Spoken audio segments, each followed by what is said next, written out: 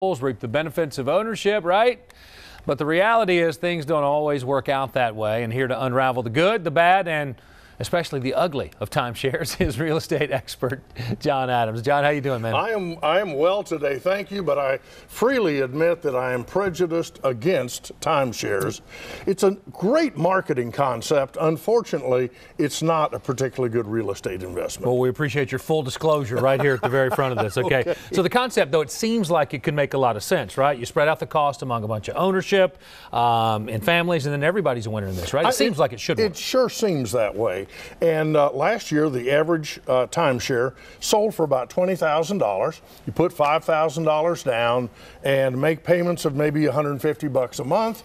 And then once a year, you pay $850 for maintenance, and you get a full week in heaven that is free, essentially. Right. Well, if you run the numbers, it's not free.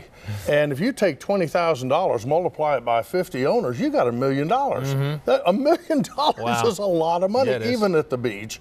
And then that $850 as a maintenance fee, multiply that by 50 weeks.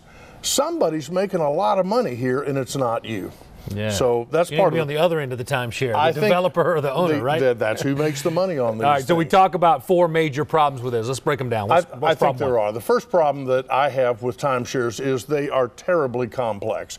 Unlike buying a house, which is very standardized and we all do it and the paperwork's pretty much all the same, with these timeshares, they're extremely complex. You absolutely need an attorney, and even then you may not fully understand what your obligations are. You've got 52 owners of what's essentially an apartment. And what if somebody wants to bring their pet? Well, do we take pets? What if somebody wants to paint the kitchen green?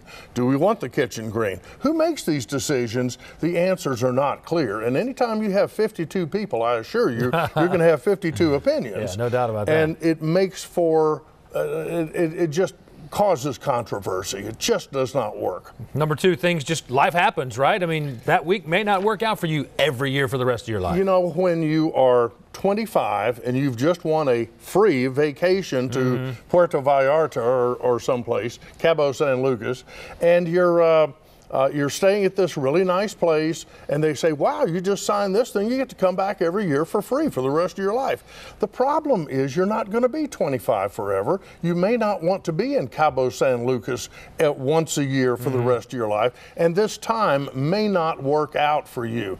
Our lives change, we have children, we move, we have different things, stages in our lives, and committing now to a specific week on St. Simon's Island for the rest of your life every year, that's a tall call. I haven't even committed to this summer yet, you know what I mean? All right, number three, they don't generate income. You know, we talk about in real estate, there are 5 key characteristics we're looking for: income, depreciation, appreciation, equity buildup, and leverage.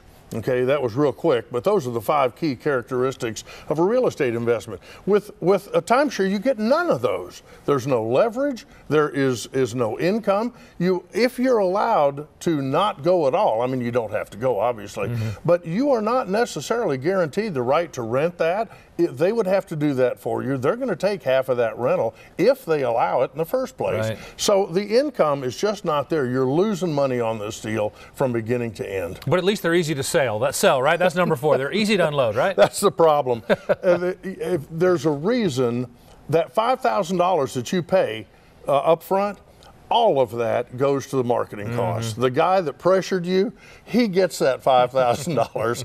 And the reality is, when you decide that you want to sell, there's a huge resale market and almost no takers. And that's because one reason is they're building millions of new ones all the time. The market is flooded. People don't know that until after they've purchased. It's just not a good investment at any level. That's what we learned today. John Adams says don't buy a timeshare. That's right. All right, John, thanks a lot. And John's going to be here for the next hour to answer all of your real estate questions on our Fox 5 Atlanta Facebook page, so you definitely want to take advantage of that. 820 is your